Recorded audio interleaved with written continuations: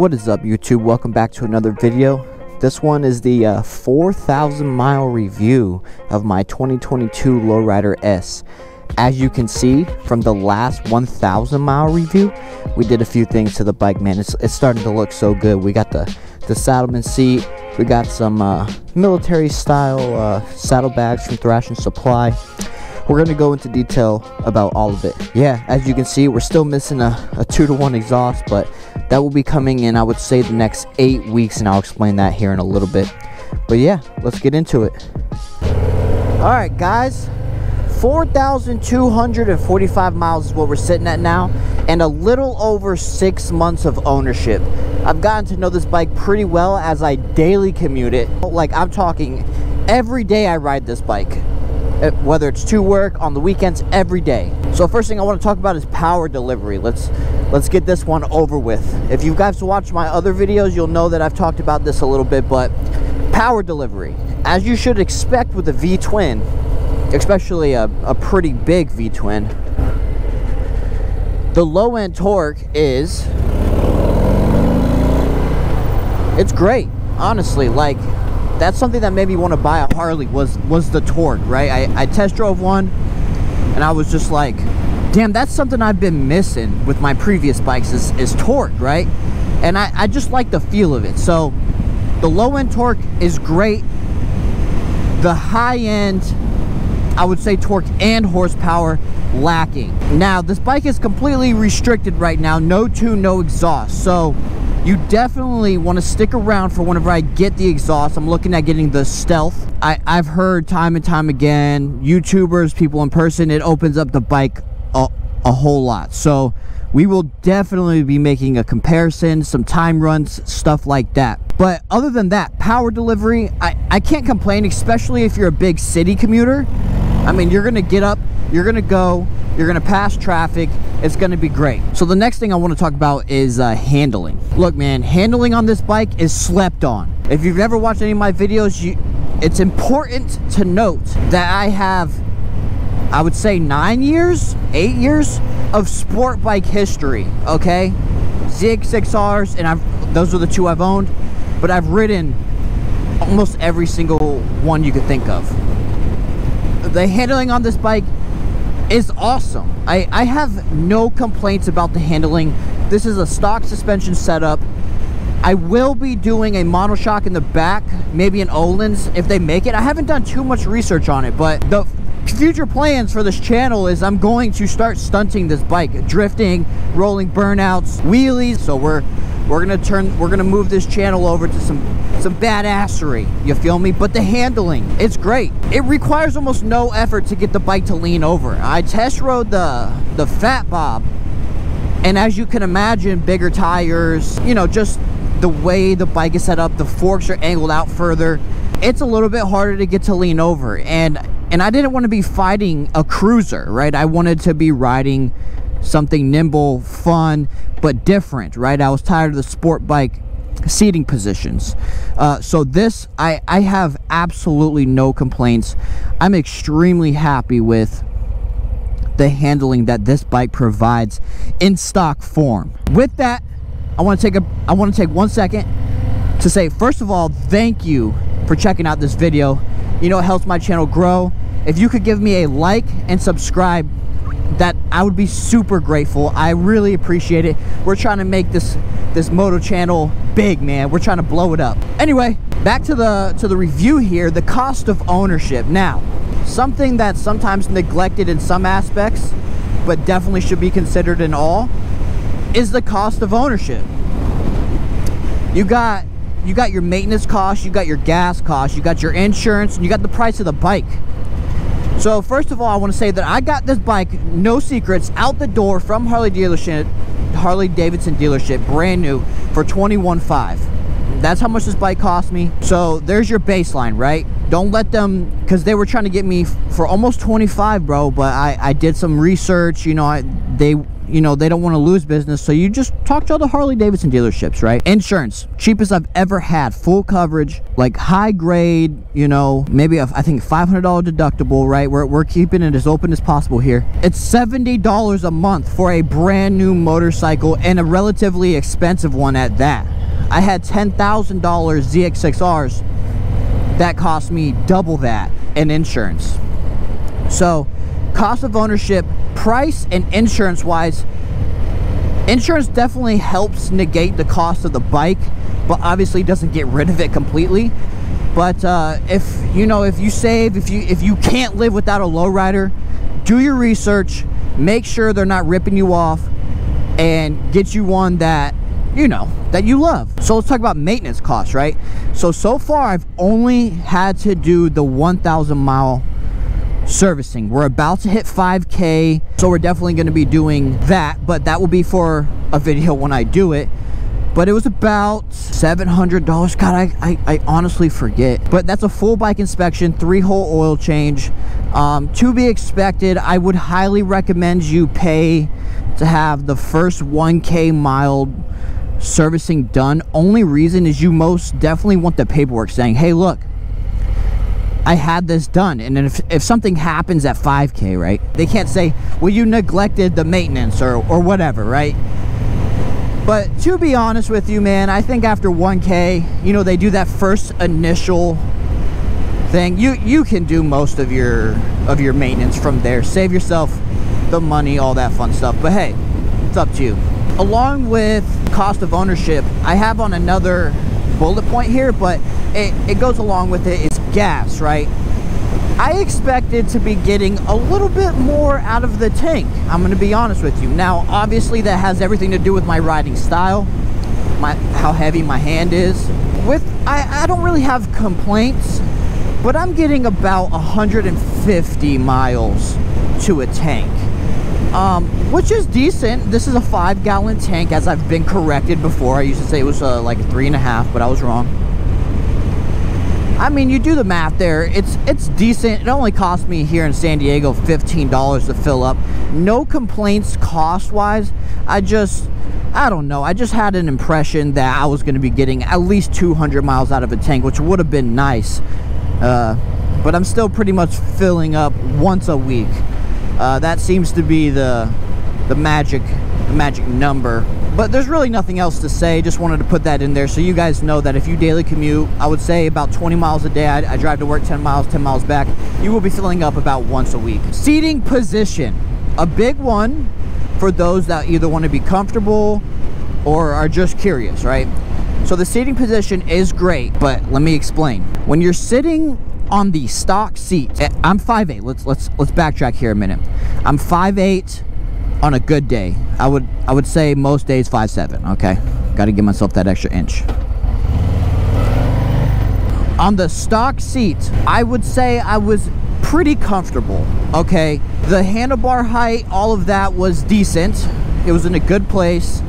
I wasn't leaned over as much, you know. But, and the stock seat is relatively comfortable. And I'm gonna be honest here, it's more comfortable than the Saddleman seat I got. But no one keeps that stock seat on, at least for the most part. You know, a lot of people don't. All right, yeah, we're lane splitting this. Fuck that. No, U-turn. Yeah, right. Fuck that. Road signs are just suggestions. Hey, check it out. Back to the seat. I'm sorry, guys. I got stuck up in this traffic. As everybody does, they put a step-up Saddleman seat on these bikes. I mean, it just cleans up the look completely. But here's the deal: when you do that, I'm not tall compared to some other people, right? You sit up, I would say 2-3 inches higher, and now I am leaned over, having to grab these. Sorry, having to grab these bars is a little bit more uncomfortable. Let me get over for this person. So risers is a must, right? I'm probably gonna do 9.5-inch risers, but now I'm looking into like, well, I'm trying to wheelie the damn thing. Are taller risers better for that or no?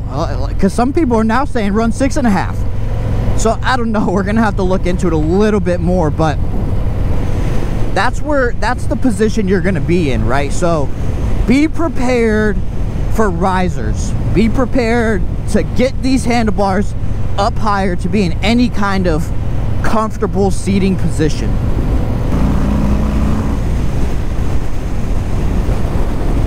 We are gonna pull over here so I can look at my phone and see what we gotta talk about next.